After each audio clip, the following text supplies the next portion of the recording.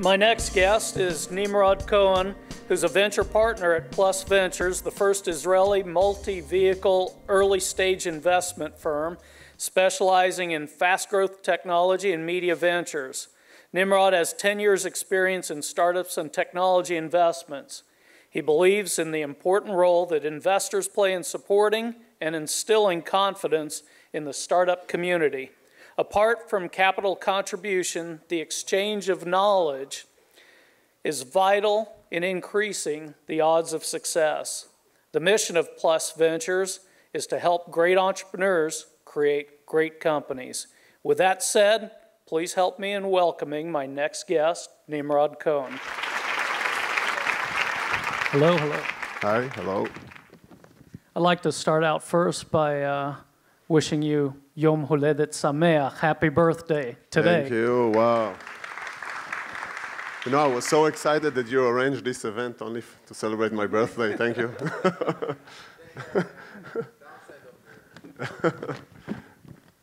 Back in the 90s, during the dot-com boom, I built what was considered one of the top 5 ISPs, Internet Service Providers in the country. And around 98, I started getting offers for the company and acquisition attempts. It was my largest sell and exit at that time.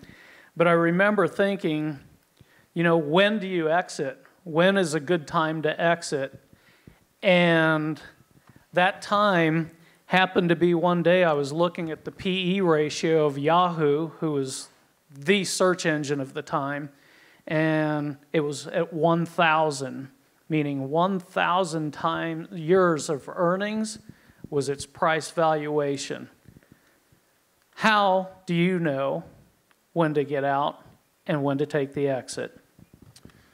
That's a good one. Well, if you excuse me, I have to tell you a little story, okay? Because I see so many people around here, and I'm so excited.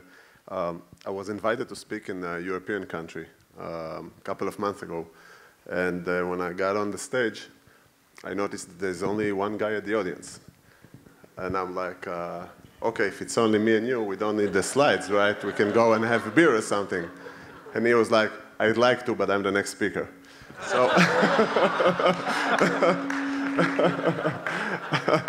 so that's,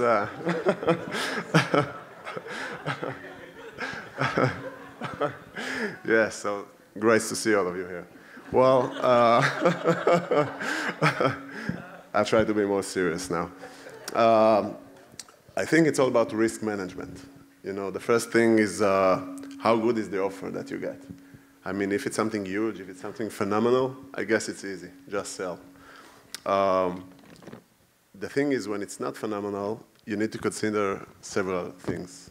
I think I divided into 2 aspects. The first one is the internal status of your company, and the second one is the external status of the environment, of the ecosystem, of the industry that you're at. And by saying the internal status of your company, I'm meaning how much money do you have in the bank? How far away are you from achieving your next KPIs that might get your valuation higher? Do I have investors that are going to support my company in bad times as well as good times? And when I'm saying external aspect, I mean, you know, it's all about trends and momentums, right? So if right now, my company is in the field of, I don't know, cyber, for example, and the trend began like 5 years ago, and it doesn't exist like 5 years ago, and it might not exist in 2 years, so I need to take that into consideration. I mean, if it's like the end of the trend, the end of the momentum, or it's like just the beginning of it, what is the valuation of companies in my field, if it sounds like a fair deal, if it sounds underrated. I think those are the things that you need to take under consideration, as well as the general atmosphere of the ecosystem, of the economic. I mean, if it's going down, if it's stable, if it's going up. Excellent advice. You told me earlier you manage a portfolio of tech companies, and some of those have had exits. Can you tell me a story about one of those exits? Well, I'll tell you a story. It's only between the 2 of us, right? No one, of course. Nobody else is here. So I can talk about numbers. I mean, that was a tough one. I'll be happy to I'm not sure if we did right, but I'll be happy to share it. We are an early stage investors, okay? Usually we're the first investors where the valuation is very low and the risk is extremely high. So we invested in a company called Meerkat. I'm not sure if you're familiar with. We were the first investor. The valuation was like $800,000, very low valuation because they came with just an idea and it's a very risky. It's a B2C and it's kind of crazy. So they did pretty well. They did their round A, and after 2 years or so, there was great buzz around them at the Silicon Valley, and they were doing a round of $15 million, and the valuation was about 70 times the valuation that we invested in. And it was oversubscription, and everyone wanted to get in, and they asked us to sell our shares. No, that's a tough one, right? I mean, what do you guys think we needed to do? To share, to stay? Let's poll the audience. Yeah, I mean. What would you do? Raise your hand. And I give you some more information, okay? It's the type of company that it's 1 or 0, okay? If it's booming, it's $1 billion company, and if not, it's nothing. It's a B2C game. It's $1 billion or nothing. We invested, the valuation was less than 1 million. After 2 years, the valuation was 70 times or 65 times the valuation that we invested. What should we do? Sell. Raise your hand if you'd sell the company, take the money, and go. Okay, how many would hold on and ride it out? There are people that raise their hand twice. I mean, you see? You see? What did you do? Actually, we raised our hand twice because we sold half. Somebody in the front row said that. So I think that's an example of not a clear-cut situation. And honestly, most of our lives as investors is not a clear-cut situation. I mean, the clear-cut situations are like, I don't know, just once in a while. Most of the times, it's tough decisions. How are we doing time-wise? Dade. No, I'm kidding.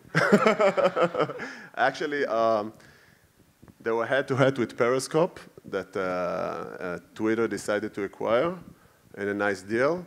And they will keep going for a while. They still have enough money, and actually, it's them. We're just trying not to disturb them. They're good guys. They decide to use the money and to think of another direction, and I'm sure you're going to hear about the new direction soon because they are like, actually, the reason that we invested in a B2C company in the early stage, that's like crazy. That's like, I don't know, it worse than playing poker, okay? It's because of the team. They are great, and they're thinking outside the box, and then they're going to do it again.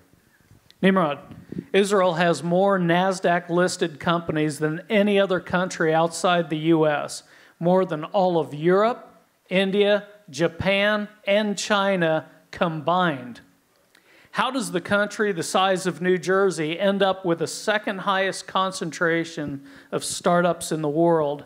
And what can we learn from Israel's global success? It's because we're Jewish.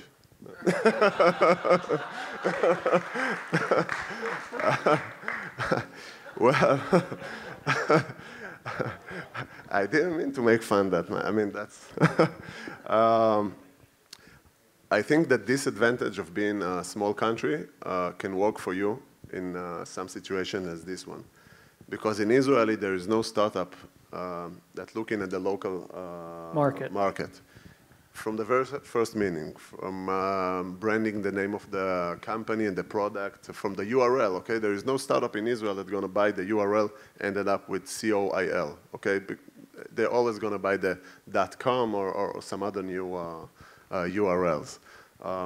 So for the very first minute, they're not looking about the local market. Because even if they're going to control the local market, it's not big enough. So they're looking at the American market and other places. So if they're doing good, it's big time.